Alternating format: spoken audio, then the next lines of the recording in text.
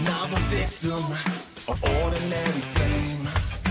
I don't see myself as invincible. It's not true at all. I'm just your average, ordinary, everyday superhero, trying to save the world, but never really sure. I'm just your average, ordinary, everyday superhero. Nothing more than that. That's all I really am. Just a day job that someone's got to do. It's kinda hard when everyone looks up to you. Try to make it look easy, gonna make it look good, like anybody would. I'm just your average, ordinary, everyday superhero, trying to save the world, but never really sure. I'm just your average, ordinary, everyday superhero. Nothing more than that.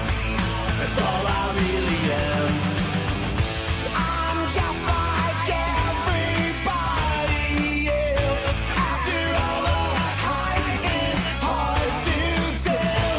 I keep my game face on so well.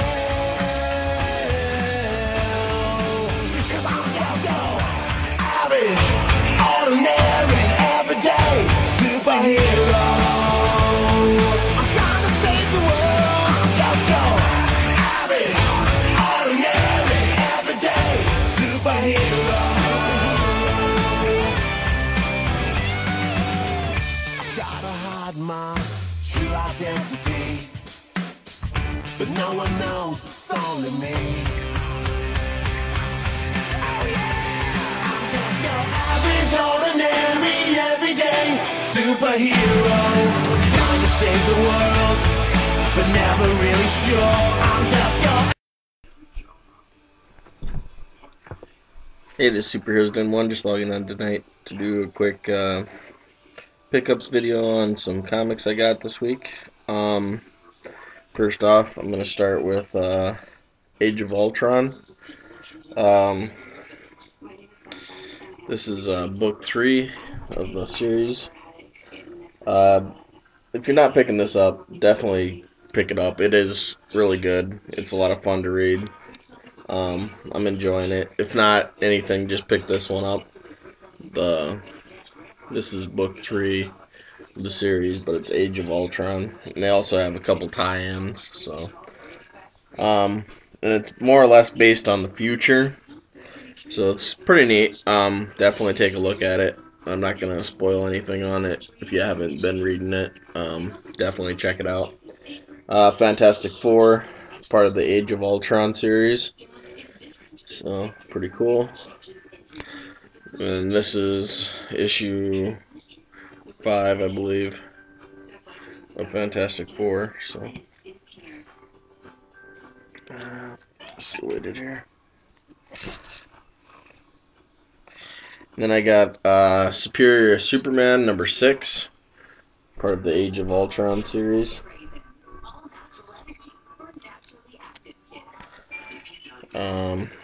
Uncanny Avengers. I really enjoy this title. I think this is one of the better titles out there. So definitely pick this up if you haven't started picking it up. This team is really cool and it's a lot of fun to follow. So Uncanny X-Force number 3. I actually enjoy this. I didn't think it was. I thought it was gonna really suck, so I was only gonna get a couple issues into it.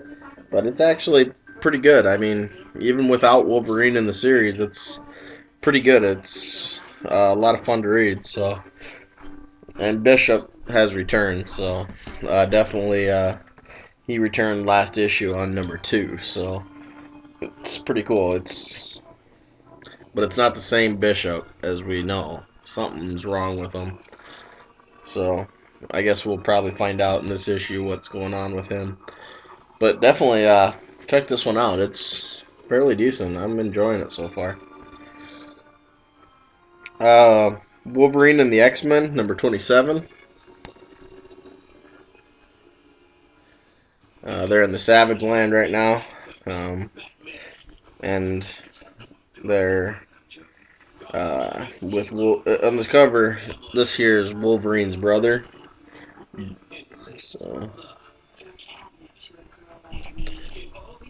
yeah, it's all right so far. I mean, with Wolverine and the X-Men, it's got its ups and downs, and right now it's kind of on the. It's all right, but it's not anything spectacular. I mean, it's not horrid either, but it's all right. Astonishing X-Men number 60. Hey, no. And this is part of Extermination Part 2. So far, this ain't bad either. It's pretty good. It's a good read. And then we got Gambit number 10.